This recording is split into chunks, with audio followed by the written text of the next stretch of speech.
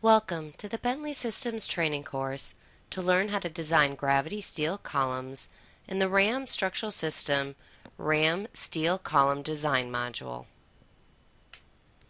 Over the next series of videos, you will learn how to design gravity steel columns, which will include the process for entering the gravity column design criteria, customize the trial group defaults, and then we will show you how to design the gravity steel columns and review the results. In this video, you will learn how to design all of your gravity steel columns and review the results in the RAM Steel Column Design module. When the Design All command is invoked, this will be used to size all columns which has not been previously assigned a size in the Column Design module. To perform a design in the RAM Steel Column Design module, we will go up to the toolbar and click on the Design All icon. After the design is performed, the color scale will be shown on screen, indicating the interaction ratio for each column. If you would like to show the values of the interaction ratio on each column, we can also click on the Show Values button. You can also customize the information that is shown on your screen by unselecting several items in the View toolbar. Here we can unselect the slabs that might give us a clearer view of each of the columns in the Design module. After the design is performed, you can view or update the results for each column on an individual column basis using our View Update tool. To activate this tool, we will click on the View Update icon in the toolbar, and then we'll select the column that we want to change or modify. Here we'll select the column on grid intersection E.5-2. In the View Update Column Design dialog, you can inspect the size of the column and the results for each trial group. You can view the full output results file, modify the column size, shape, or yield strength, and you can also save these modifications to the database. For this particular column, we did optimize it to be a W shape, and it selected the most optimum size for each trial group, our W12s, our W10s, and our W8s. The W8x40 was selected because it is the lightest section out of the results for each trial group. Now, if you would like to review the results in report format, we can click on the View Results button in the View Update Column dialog. Here we can see a variety of information such as the column unbraced length, the controlling column loads, and also the calculated parameters and interaction results. After reviewing the results for this particular column, we may decide that we want to change some of the properties for the column. We can change the size and the yield strength also through the View Update Column dialog. So say, for example, for this column, I would like to select an HSS section instead. Of course, I should enter the appropriate yield strength for this column, and also I can manually select a particular size that might be of interest to me.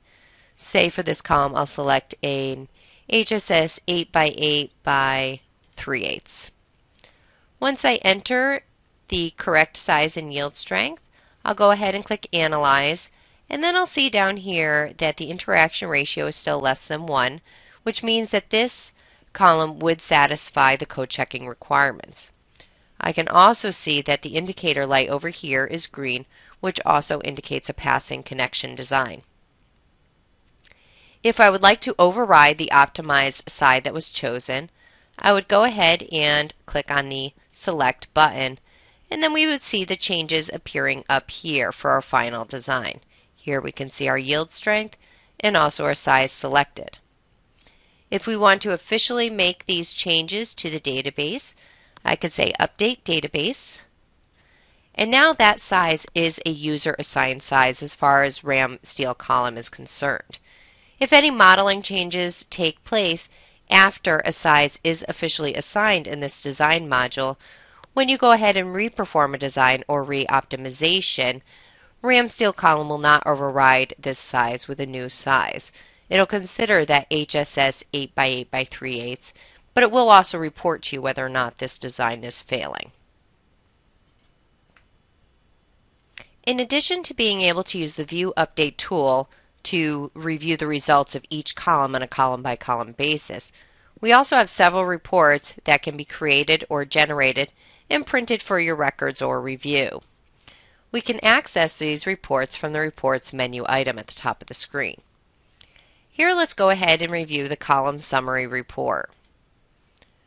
From the Column Summary Report, I can see the results of each gravity column design, including its location, the actual forces that were applied on each column, the interaction ratio and the resulting size and yield strength that were used for that particular column. Once you are done reviewing your results, you can print them for your records or just simply close out of this column design summary report. Also in the Reports menu, we do also have a report for your base plates. I'm going to go ahead and select the base plate option and then select the summary report.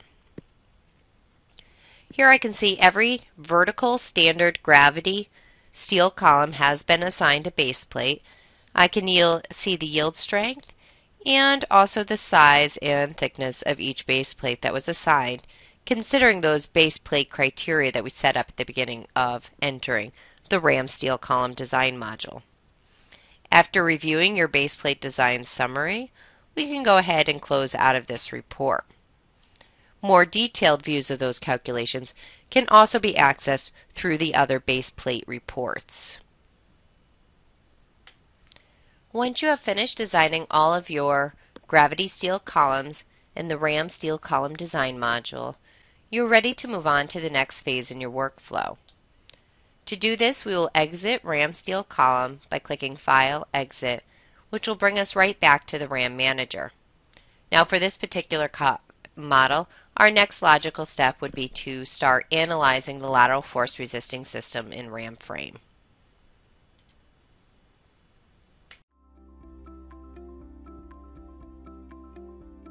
If you found this video helpful, please give it a like. If you want to see more such series, consider subscribing to our channel. Thank you, and see you next time.